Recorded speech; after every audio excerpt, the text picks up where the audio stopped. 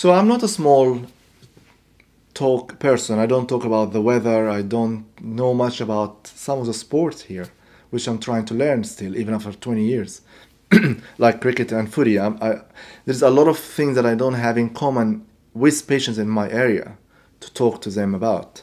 But I use this technique, which suits me really well because, again, I would like to have more really deep conversation with people in general. I don't like general chat.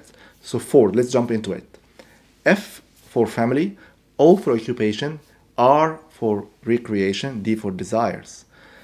Now, most people around the world, those four topics are their most favorite topics. Again, if you want to be interesting, you have to be interested. If you're interested in the person in front of you and let them speak about themselves, you suddenly become very interesting. People talk, oh, this guy was really interesting. This was really interesting, but you didn't say much. So F.O.R.D, so family. I always ask about family. So, you know, tell me about your family. Look, you know, like, do you have any brother or sister? Are you? It depends on their age. Are you married or single? Like, just a little bit of chit chat about their family. You know, tell me about, do you have any children? And from there, find commonalities. If they have, I've got two children, they go to whatever school. Click down more, like which schools they go to. Oh, my cousin went there as well, or went there when I was a child.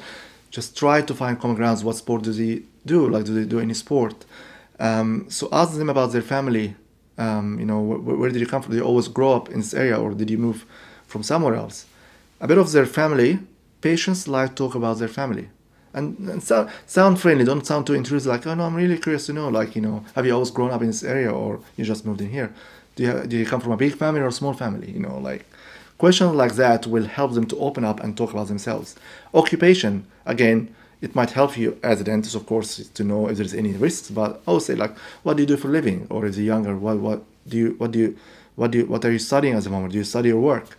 And then when they talk about their what they do, don't just ask some really nice questions like, oh, what made you choose that profession? Tell me more. What do you like about it? Do you enjoy doing it?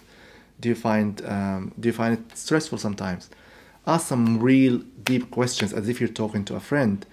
Patients will open up. They will tell you, yeah, I always wanted to be an engineer since I was a little child. Oh, that's great. So what attracted you to being an engineer? And how do you find your daily tasks? Do you find it interesting, or there are certain aspects in your job that you find really boring? Tell me more about it. The more they talk about what they like, the more they open up to you. Amazing, isn't it? The third one is recreation. Patients like to talk about recreation. When you have spare time, how do you like to have fun? What do you do? Oh, I play soccer, or I go to ballet, or I do yoga or whatever. Whatever they say, click down more. Okay, so how did you get into it? When did you start doing it? How do you find it? What do you like the most about it?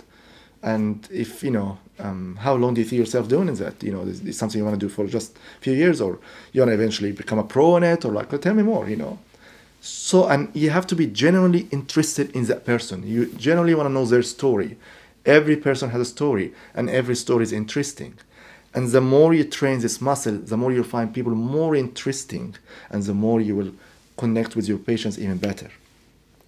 The last thing is desires, especially with younger patients, at school time. So what do you want to do when you grow up? What do you want to do after you finish high school? Desires, adults, what's your dream? What do you want to do eventually?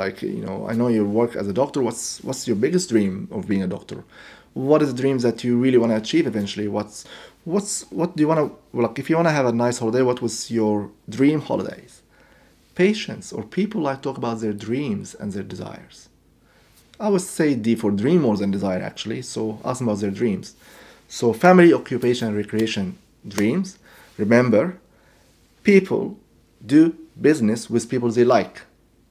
So yes, it's a business transaction because they are trading their hard-earned money for your skills.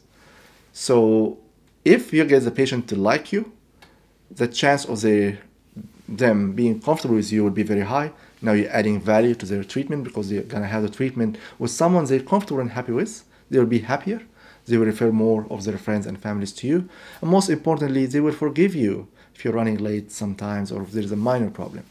If your patient doesn't like you, they're not going to refer anyone to you. They might not come back to you. They will be not forgiving for any tiny small error or if you're running late. So if you find this information helpful, please make sure you like and share it with your friends. Please subscribe to the channel so I can create more content that hopefully can add more value to you. Thank you very much.